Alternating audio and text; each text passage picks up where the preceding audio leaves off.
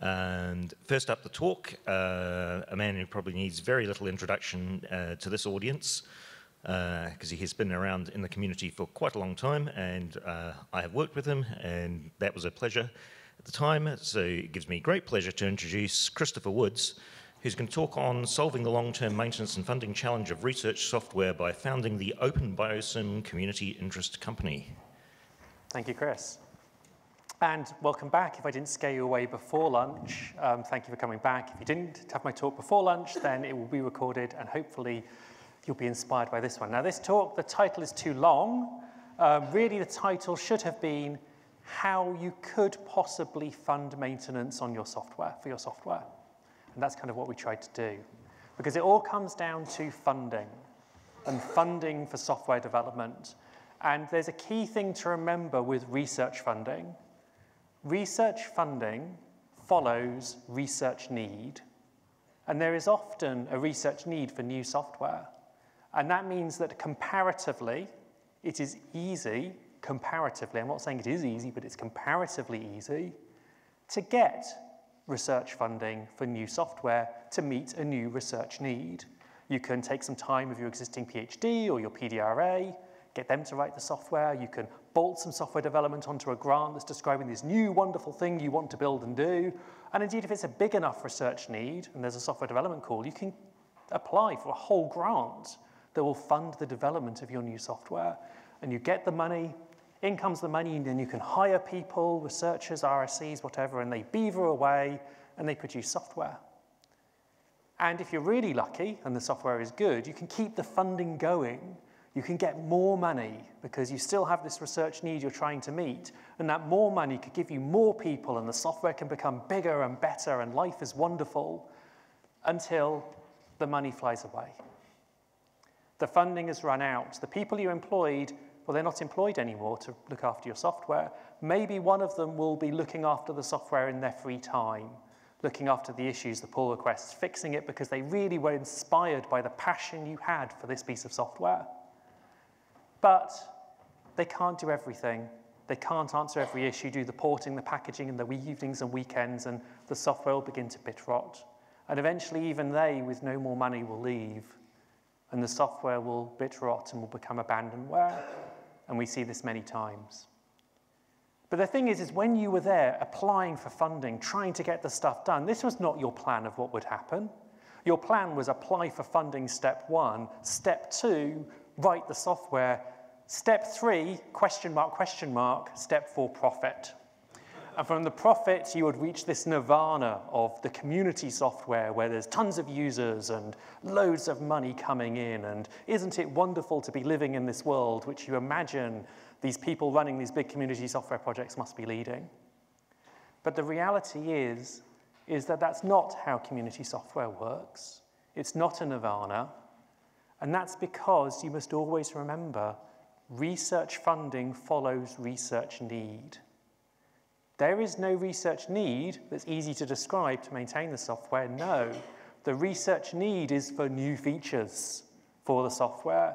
So that money you get employs new people who bolt their new features onto the community software. And as it continues and grows, you just keep adding on new features with new people and bolting it on, and you create a Jenga tower. Because remember, research funding follows research need. It is hard to express the need for maintenance and fixing technical debt and porting and packaging and managing community contributions. Very difficult to express that. Very difficult to get it funded. And so it's not done, except by people volunteering on the side. And of course, that means that the core of your software will eventually begin to bit rot. And it becomes a Jenga tower. Now, I'm just going to stop here just to make sure that I am not talking from my own personal experience and that there isn't a magic question mark that somebody else has discovered. Hands up if this story sounds any way familiar to you. If this is what your experience of research, software development and maintenance, good, I feel I'm not on my own here. Because this was our experience when we did the BioSim Space project. We had tons of people going, there's a research need, we want money for this, we will give you money for this, please create this piece of software called BioSim Space. And that meant we got money to create this new software. We hired 2 people. Off they worked, producing this wonderful piece of software until the money ran out. When the money ran out, we were left with one RSE working in my group in Bristol who was still passionate about this project, and he kept it going, doing the issues, bug fixes, responding to people of like, how can I get this working on my computer, blah, blah, blah, blah, blah. He's become the world expert on creating Anaconda packages. If you ever want help creating Anaconda packages, he knows how to do it. And because of that work, we have people and companies going, who are using the software, going, we want to give you money. Like, we need this to be maintained and used so that we can run it within our companies. Please let us give you money to run this software. And we were like, yeah, good, this is wonderful. I feel the question mark stage is coming. Please do give us some money. And it looked like, yes, we've got an EPSRC Impact Acceleration Award. The company is going to give us money. And then there were other companies coming in as well going, we want to give you money. This software is wonderful. Please, please take money. But it was 2020, and we hit a roadblock. Now, one of the obstacles we ran into was kind of obvious for 2020. But to be honest, there was a far, far worse obstacle, more annoying. My 2020 was a mixture of sorting out meta awards, which was fun but rather macabre, and then the other half of 2020 was dealing with my nemesis, lawyers. Lawyers are wonderful, wonderful creatures. Now, to understand why the lawyers got involved, and they did a good job, I shouldn't attack them too much. People wanted to give money for this software. The software project was run out of Edinburgh, so they were trying to give money to Edinburgh University. But my RSE, who was the one who's going to do the work, he was in my group employed at Bristol. And there was a company, and oh my God, company wants to give money, university department, help, there's a company, they want tech transfer, patents, oh my God, oh my God. No, they just want support. Everything's open source, calm down. And they didn't understand that it was like a company was giving you money for nothing in return. And it was like, because they want us to support the software, honestly. So we thought it was just going to be easy. We've got the RSE down in Bristol. Edinburgh's going to have the money. We just second the RSE to Edinburgh. That's not difficult, surely. Why would that be difficult?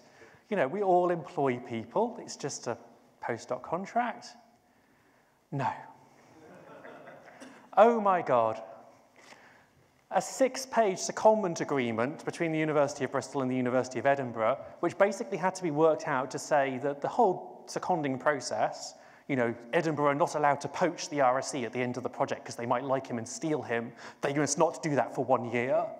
Edinburgh can, tell the RSE off, but they can't discipline him. Only Bristol can discipline him. Blah, blah, blah, loads of legal stuff. Oh my goodness. Intellectual property, no subcontracting. They can't secretly use him on other projects. We're all one university community in the UK, but talking to the lawyers, you'd think we're all trying to get each other. And then you have the collaboration agreement, 15 pages to describe the collaboration between the universities of Bristol, Edinburgh, and the company. Because 2 universities, oh my goodness, they have different legal, tech transfer teams, and that was fun. VAT, publication policies, blah, blah, blah, blah, blah.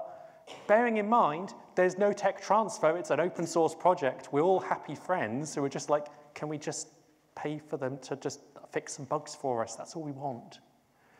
Oh, it's a painful process. All of that took 1 year to negotiate.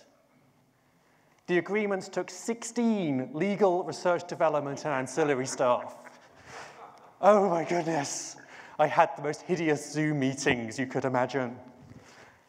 And this was for a 9-month project employing 1 RSE. Work from home meant that the RSE continued to live and work at home near Bristol. They never visited Edinburgh. But still, and again, it sounds like I'm attacking those 16 staff. They worked their socks off. It's not their fault that the system is so broken. They were wonderful. And they got no money for this. Let's bear in mind, this is a tiny, tiny project. So I am thanking them for their effort for navigating this terrible process.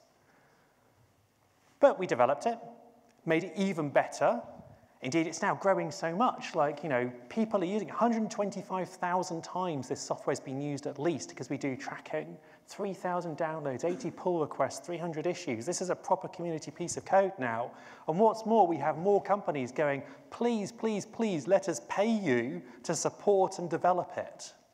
And we're like, oh dear, lawyers. But I am a software engineer. And there are two principles of software engineering that I ascribe to, I stick to like anything, and those are wet and dry.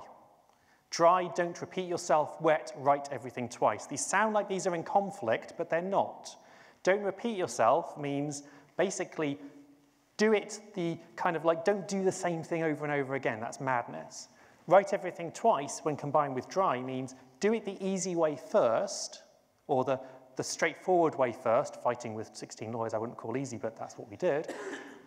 And then the second time, that's when you have to do it the second time, that's when you generalize and you create the virtual base class. You know, you abstract out the difficulties. And that's what we decided to do. You know, 2020, I was kind of like, end of 2020, beginning of 2021, memories of how we set up the society were fresh in my mind. And I realized that, believe it or not, setting up a society is easier than dealing with 16 lawyers and one collaboration agreement for a 9-month project. And so we went down that route. We took the lawyer time, which the university was freely willing to provide because they said, look, lots of money's coming in, we're happy to help you. And we said to them, instead of doing this for one bespoke contract, instead, could we do the general case? Could we create OpenBioSim as a community interest corporation? It's the same amount of legal work. It's the same amount of risk. Why don't we do this? Now, community interest company, I always get the words wrong. Community interest company is very easy to set up, believe it or not. It's actually way easier than setting up the society. It's way easier than creating a real company. And it has almost no rules attached to it. It's an extremely agile thing. And one of the nice things about it is it has just a simple membership, which we have here. So we have myself. So Julian Federer is basically chairing it, and we are the members. And the members include the representatives of the companies that want to give us money. And it can hold money. It has a bank account. Not only can it hold money and have a bank account, it can also enter into legal agreements. It can sign contracts as and of itself. And it can employ people. This is amazing. Because now it means we can use this for all the collaborations. Now, a community interest company, people go, what is that? And I always get my wording wrong. It is not a charity. If it's a charity, your overheads are high because you've got to meet the charity law. It is not a charity. This can make a profit, but there's an asset lock that forces you to use the profit to benefit the community. So it behaves like a charity. It's like charity light, effectively. It's not a foundation. It's quite similar to a foundation, but it's not a foundation because there's no initial bequeathal of funds. So effectively, it starts with 0, it should end with 0, and it does stuff. There's a whole load of other things you could read from the government if you look at the slides of what it is, how it compares to a charity, and how it compares to a company. One of the things I do like, which one of our esteemed industrial members pointed out, is we can get R&D tax credits, which are these wonderful things where they refund you your tax that we haven't paid. And I suddenly realized there's a whole layer of business and government where you get virtual money. And actually, there's a lot that's up there that is like, ooh, interesting. But hey, they're printing money now like anything, so let's join in with that. Now, when you create the company, you have to create the company's mission. And again, this is the virtual base class. We were like, let's create this so it can do everything we need it to do. So we made it as general as possible. The function of the company should be to create and maintain open source software to foster the development of new research and innovation within the UK. I hope that's general enough. You know, that's quite, we can do anything basically with this. Now, the advantages, or rather the way it operates, we have a governance structure. So again, it's composed of members and not trustees. The members are limited for £1 liability on them. There's one director who's Julian. The members are myself, Julian, and basically representatives of our community of CCP Biosim, but also representatives of the companies that are doing the first engagements with us. So it means we're all friends together. It's a partnership. They're a member, so if it goes wrong, they're not going to sue us, ultimately, but also they shape it as well. And we have processes to enable the growth of the CIC and to recruit new members. And that's the model we're going to be using, is using the membership to grow the commercial engagements. We have advisors. So actually all has been set up with legal advisors and accountants and everything else. So it was done properly. And we have employees. So first employee is signed on, they'll be starting in September. And we have a vacancy for another employee because we've actually got lots of money now. And if you're interested in working for OpenBioSim, then please do get in touch with me. We are flexible. You can work at home, you can work part-time. We don't have any of the rules that prevent things happening at universities. And of course, this is the derived class now. We've sort of specialized the mission. It is to support open source development and maintenance of research software related to biomolecular simulation.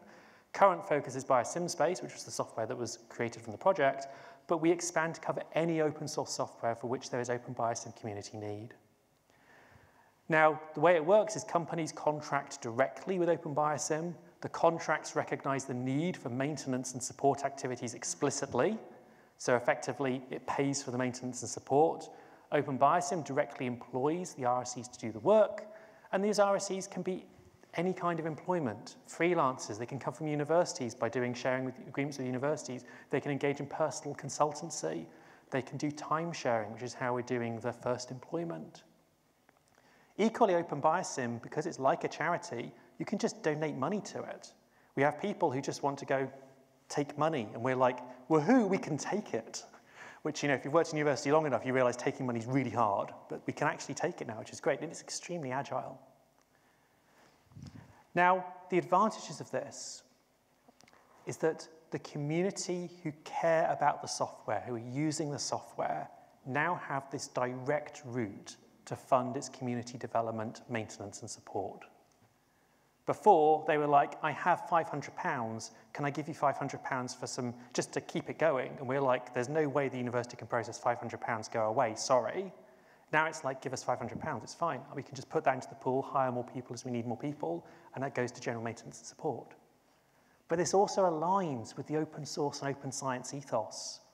An explicit part of this is it's a community enterprise, and everything OpenBioSim must do must be open source. We will never engage in anything that is not open source. That's like a red line for the CIC. Equally, it's providing job security and career progression for the RSE who valiantly worked in their free time to keep it going. He was nearing the top of his pay spine, and there's very little else we could do.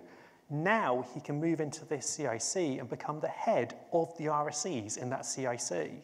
And we pay him more because we can. We're not bound by national university collective pay agreements. And we have a mechanism for the industry to more rapidly and agilely engage with us and engage with open source software. We have had companies come to us and say, we have this open source piece of biomolecular simulation software. It's not BioSimSpace, but could you help us look after it? And we're like, well, yeah, it kind of fits the mission. We're effectively almost like a consultancy to do open source biomolecular simulation development, and we're open to that. Other advantages is I actually see this not just being industrial. There's a problem for research councils of how do you fund maintenance, how do you know what you should maintain? And what we see is a future where researchers actually put maintenance on their grants, like they put the software licensing on their grants, and they say, I want to pay £500 of maintenance for the piece of software that's vital for my research. Each of those individual researchers, £500, could come to us, we combine it together, and then hire someone to do the work. That is impossible without an entity like OpenBioSim to aggregate all of that maintenance funding.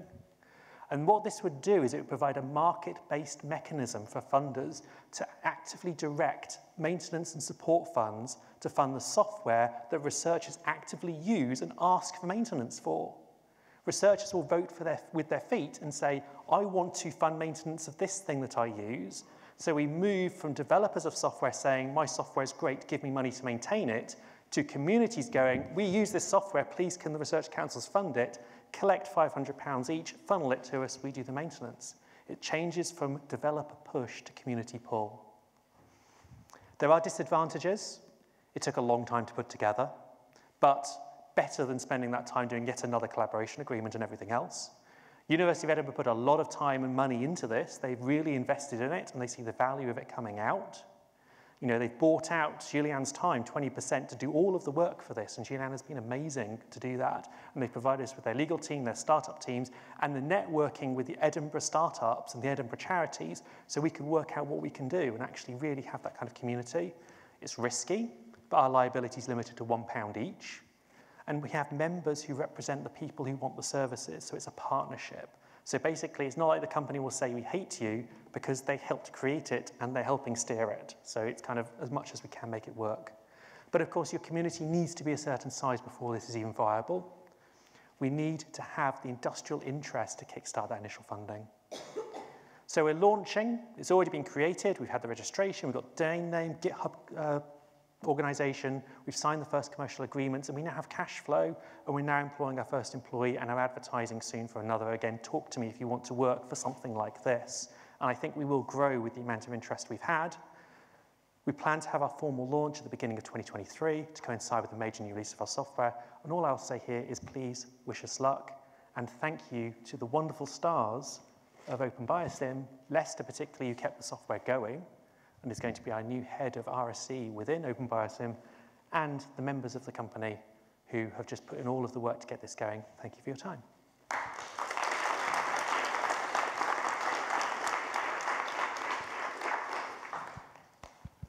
Thank you very much for that, Chris. That was fascinating. And I'm sure it's fascinated some members of the audience who have already put some questions on Slido, so we'll do it the conventional way. We'll start with the most upvoted one at the top. Does the university have any concerns about being bypassed in terms of funding, outputs, credit, etc.? So I would say no, otherwise they wouldn't have helped us do it. So Edinburgh are actually very supportive of this route. And to be honest, it would cost so much with that 16 people to do for one agreement. Those kind of agreements are a cost. The benefit the university gets from software is not so much the money to pay for people to develop it, it's the outputs and the impact and the ref contributions. And they still keep all of this via this route. I do, though, hope that universities will recognise that they've created a framework which makes us have to go down this route. And there's a lack of agility in the way universities currently operate, which, you know, in an ideal world, we wouldn't have had to do this. Are you, and I guess that means the CIC, open to taking on software outside of the BioSim community? So at the beginning, BioSim, just because we want to grow. I'm very conservative in the way that I view things, not conservative in voting, please no, but in the way I view things. And we're trying to grow at a steady pace, and that's why we sort of have a few projects to begin with, 1.5 people. But we do see this growing within the BioSim community. I think if we said all open source software, that would be treading on far too many people's toes. But we are open to giving advice to other groups who want to create similar things for their research domain. How hard was it to hire someone in the CIC with all of the things that go along with hiring people, managing HR, pensions, holidays? Remarkably easy, because Edinburgh supplied us with a startup team who basically put us in contact with a company that does all of this for us. And so I was meeting with lawyers, registering for the pensions, sorting those out, then negotiating with the employer of what they wanted, but it was all done in partnership. And so actually, yes, it's a lot of admin work, but it's not like it's difficult admin work, it's just painful admin work. And once you've gone through the process has been done. And again, Edinburgh have been fantastic, and they paid for the lawyers, and they paid for the people to make sure this, and we're a little like accountancy company that have done tons of wonderful stuff for us. You mentioned that it was risky, but the financial limit was only £1. Are there other risks? Yes, so I'd say for me, the biggest risk was about the RSE in my team. I don't want to make, you know, he has children, he's got a mortgage. You know, I am not going to risk his employment. And so it was about making sure that this started properly and that it was securely funded for at least several years, so there was no risk whatsoever to his position. And actually we've done this with a blended working thing where essentially he's still employed by Bristol. So if the whole thing fell down, we could bring him back if needed. And then there's the risk from time and the risk from reputation and all of the effort that went into it. And if this fails, there's an opportunity risk. You know, so many people have got together to do this that if it fails, it will be difficult to have that opportunity come again. Do you know of any other CICs in the research software area? No, but that's probably just because of lack of looking and me being lazy. I'm sure there must be, and of course there are foundations, and we were inspired by some of the foundation models we saw, but they're too complex for us to set up, and we were mostly inspired by the Society of RSE, which was where we were originally going was a CIO. But then the lawyer said to us, you really don't need to be a CIO. If you're a CIC, your life is easier, and we're very thankful for them for saying that. I think given time, we'll take one last question. which is, what did the University of Edinburgh gain from the spin-out of the CIC? What arguments might work in similar cases to motivate a university? So one thing they gained was, once the CIC sets up and going, Julian will have part of his salary paid for by the CIC. And that means immediately they're saving money on a professor's salary. And they're able to then have him produce the same research outputs, do the same research, engage in the same collaborations, but they pay him less. So that's good. The other thing that they get is they still get all of the ref output. You know, when you talk about impact and you go to funders and say, look, this is the impact we've had, to say we've created a company that's got all of these pharmaceutical companies really using this software, that's going to be amazing in the next ref. You know, and they talk about that so much. In terms of collaboration, actually the software is the underpinning thing, but most of the collaborations are consultancy for knowledge services on top. So using the software to do a binding assay, and for that they directly consult with Edinburgh and consult with other universities, and the CIC is providing a route by which they can actually still offer consultancy services. So again, there's lots of ways the university can build reputation and money and have cost saving by going down this route. And remember, the alternative is that they have to again and again and again pay for to do bespoke agreements for every single industrial collaboration. So you can sell this as quite a big cost saving plus reputation gain plus future money coming in. So not a question, and we're out of time, but a last comment that's just appeared. Can Soccer RSE run a webinar on this, please? So if you would like to discuss this further, we have one last coffee break at the end of the session, so I'm sure Chris will be around to discuss those things. We've got a short changeover for the next event, which is the panel. Thank you. Oh, yes, please thank Chris.